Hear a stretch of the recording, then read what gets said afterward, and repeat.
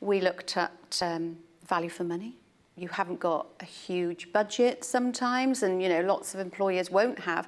So how do you make sure your employees are benefiting and getting the best value for money, even from their workplace pension? Because how do we prove we are? How do we understand if they are? Massively important. It's not just the tick of having a workplace pension in place. It's more important than that. Is it working for your employees, for those savers? It's the longest holiday of their life, isn't it?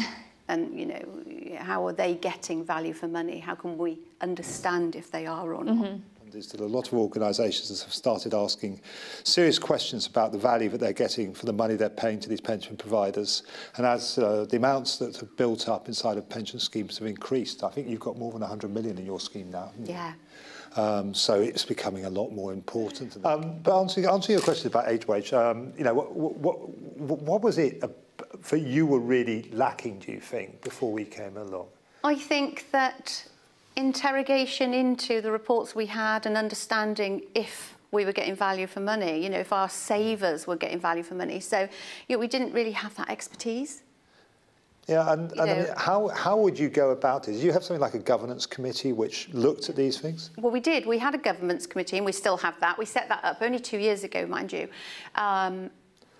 But more of our governance committee, our pension provider joins, they go through processes with you, but more based on the SLAs. Have they been met? Are they red, amber, green? But not really into the fund performance as an individual getting value for money. Yes, the fund is performing really well, but what about the individuals? This is something new. This is something really innovative. I think it's an amazing way to understand from a third party, non-biased, whether your individual savers are getting value for money. And I hadn't heard of something like that before. Okay. So, and I think it's important. So, there's still more challenges to come with that, because our overall score is excellent, which is brilliant. And we're going through the refresh of data a year on. Let's see how the score is again, because, that backs up that first score. We've looked at outliers, and we can understand them, which also backs up that data is correct. The refresh will be really important, and then it's about how are we going to work with our provider to tell our employees how their fund is performing, how their savings is performing overall, because they should know that, and you know what it's like reading a pension statement. Yeah. I mean, it goes in the drawer. And sometimes my husband will take mine out and update his wealth management spreadsheet, because that's what he's like. But, it's important for employees to understand a bit more about pensions. So this is a bit like a credit score for your pension. Yeah. I think you've touched on a really important problem that employers have with workplace pensions, which is they don't actually get very much MI about what their employees are doing. So typically it's the provider who knows who's making the inquiries and so on. So kind of having an app of your own, which is independent of the provider, where you can see who's using it, where the hotspots are in the company, and where they aren't. And, I'd say an employer should be paying their pension over anyway, unimpacted by furlough. And, looking at why, if the opt-outs have increased during that period of time, then there's something wrong. Do you know what your opt-outs were over furlough? Very low. Yeah. I know ours is, and we contractually enrol as well. So, and people tend to stay in it because it doesn't feel like a lot, that much. And you're used to it coming out. You are. And also, we enrol straight away when they join the company. But I just think it's such, it's an opportunity for more salary from your employer, but invested over years and years and years to provide you with the lifestyle you need. That's SUEZ, and we're doing another AgeWage communication about that, publicising that so that to get the message out there, because that lands on every person's doorstep. You think, it's a great magazine actually. It's really good. There's fun in there too, and it talks to you about pensions in a non-boring way. Yeah. Because let's face it, pensions is a bit boring.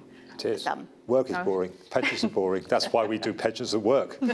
Or people might just take their money out and spend it, or give it to some nefarious place and get scammed. All kinds of things could happen if we don't give people clear guidance about what their options are. So again, it's really important that we get, especially for the over 50s, we get to them, get them to have an interview with Pensions Wise, which is the government agency, and get them to either take advice or pay attention to their pension. Yeah, absolutely. Yeah. And, you know, you made me think about something else then, and, you know, the scamming.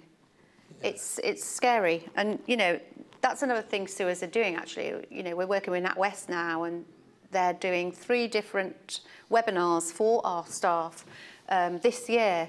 And one of them is on avoiding the scams, you know, how to avoid the scams, what to look out for. Because it's really easily done when if you're even slightly naive, and then mortgage help, you know, different subjects. So really, it's great for our employees because they see that we are, you know, it's not only mental well-being, it's financial well-being. The thing that's holding back companies from putting pensions online is they're worried about the quality of their data. And the great thing you've done is you've cleaned your data as a result of having this sort of exercise with outliers and so on. True. So people need to act now, pay and reward teams need to act now to be prepared for the dashboard implementation. Absolutely.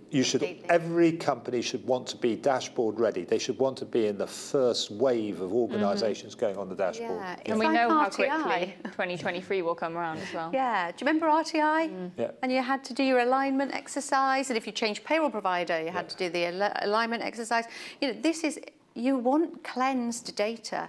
You want accurate data. That, you know, that's what payroll people love, the accuracy of their data. And, you know, the pension dashboard is going to be amazing. You know, I can't wait, because I've got quite a few pensions in different places because, you know, in my career I've moved around. And, yeah, you know, I can't believe we haven't got it yet, to be honest. Well, you will have it on your app, because one of the things that the app does is find your pensions and put them all in one place and give them all age-wage scores so you can see one against the other. If it's not done well, that's important too, isn't it? You know, so as we said, very few outliers we had. You know, Yeah, you had less than 1%. Yeah. And when it came down to it, I think there were 42 errors out of 12,000. Yeah, But the people that have more than that, they need to act even sooner because they need the time to rectify that and get ready. They do. Yeah, get ready now.